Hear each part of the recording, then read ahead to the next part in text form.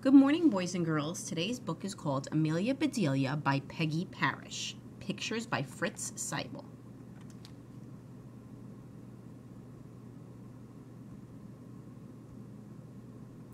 Oh, Amelia, Bedelia, your first day of work, and I can't be here. But I made a list for you. You do just what the list says Mrs. Rogers.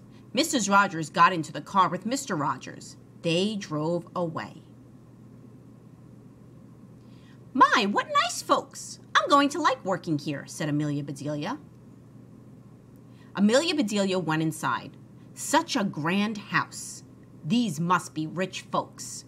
But I must get to work. Here I stand just looking, and me with a whole list of things to do. Amelia Bedelia stood there a minute longer. I think I'll make a surprise for them. I'll make lemon meringue pie. I do make good pies.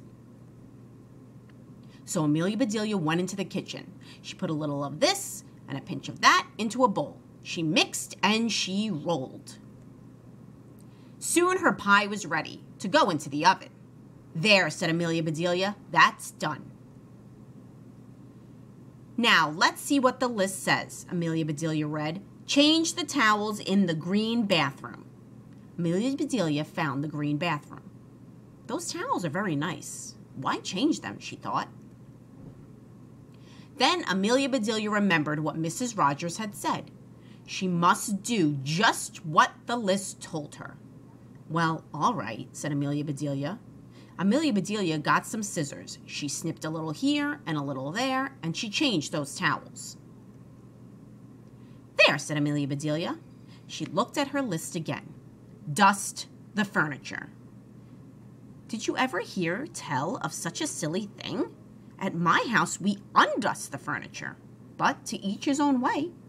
Amelia Bedelia took one last look at the bathroom. She saw a big box with the word dusting powder on it. Well, look at that, a special powder to dust with, exclaimed Amelia Bedelia. So Amelia Bedelia dusted the furniture. That should be dusty enough. My, how nice it smells. Draw the drapes when the sun comes in, read Amelia Bedelia. She looked up. The sun was coming in. Amelia Bedelia looked at the list again.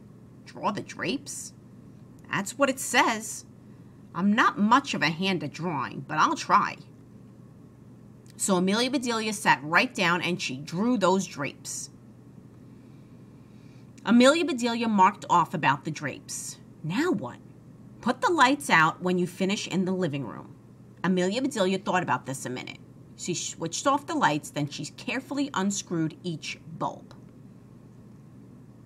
And Amelia Bedelia put the lights out. So those things need to be aired out too? Just like pillows and babies? Oh, I do have a lot to learn. My pie! Exclaimed Amelia Bedelia. She hurried to the kitchen. Just right, she said. She took the pie out of the oven and put it on the table to cool. Then she looked at the list. Measure 2 cups of rice. That's next, said Amelia Bedelia. Amelia Bedelia found 2 cups. She filled them with rice. And Amelia Bedelia measured that rice. Amelia Bedelia laughed. These folks do want me to do funny things. Then she poured the rice back into the container. The meat market will deliver a steak and a chicken. Please trim the fat before you put the steak in the icebox, and please dress the chicken. When the meat arrived, Amelia Bedelia opened the bag. She looked at the steak for a long time. Yes, she said, that will do nicely. Amelia Bedelia got some lace and bits of ribbon, and Amelia Bedelia trimmed that fat before she put the steak in the icebox. Now I must dress the chicken. I wonder if she wants a he chicken or a she chicken, said Amelia Bedelia. Amelia Bedelia went right to work. Soon, the chicken was finished. Amelia Bedelia heard the door open. The folks are back, she said. She rushed out to meet them. Amelia Bedelia, why are all the light bulbs outside? Asked Mr. Rogers. The list just said to put the lights out, said Amelia Bedelia. It didn't say to bring them back in. Oh, I do hope they didn't get aired too long. Amelia Bedelia, the sun will fade the furniture. I asked you to draw the drapes, said Mrs. Rogers. I did, see, said Amelia Bedelia. She held up her picture. Then Mrs. Rogers saw the furniture. The furniture, she cried. Did I dust it well enough? Asked Amelia Bedelia. That's such nice dusting powder. Mr. Rogers went to wash his hands. I say, he called, these are very unusual towels. Mrs. Rogers dashed into the bathroom. Oh, my best towels, she said. Didn't I change them enough? Asked Amelia Bedelia. Mrs. Rogers went to the kitchen. I'll cook the dinner. Where is the rice I asked you to measure?